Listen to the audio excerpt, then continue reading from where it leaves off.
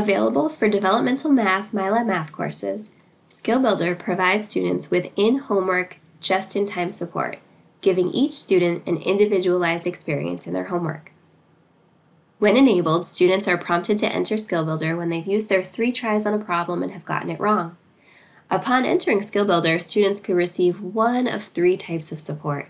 1, a Help Me Solve This guided problem that provides hints and steps. 2, an easier problem on the same objective they were just working in. Or 3, a prerequisite skill needed to complete the problem they were just working in. Every question in the MyLab course is mapped to these various types of support, with the goal being that they can better complete the homework problem they just got wrong.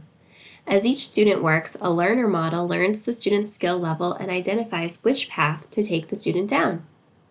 Again, the idea is that Skill Builder can provide just enough support that the student can then return to their homework and complete the original problem assigned to them. In this way, every student's homework can be adaptive, but students are never trapped or stuck in a cycle of endless problems. Students who do well in Skill Builder will make progress and can return to their homework, while even the most struggling student will be prompted to leave Skill Builder and seek help to prevent them from becoming stuck and discouraged. Skill Builder now has an option to be required, meaning that students can't simply move on and opt out of using it. For students who might otherwise not complete optional work, requiring Skill Builder can give a much-needed boost right when they need it most.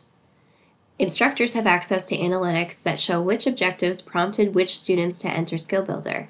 In this way, Skill Builder can provide the added benefit of showing instructors which topics tripped up students the most, while giving each student a personalized path to better be able to complete their assigned work.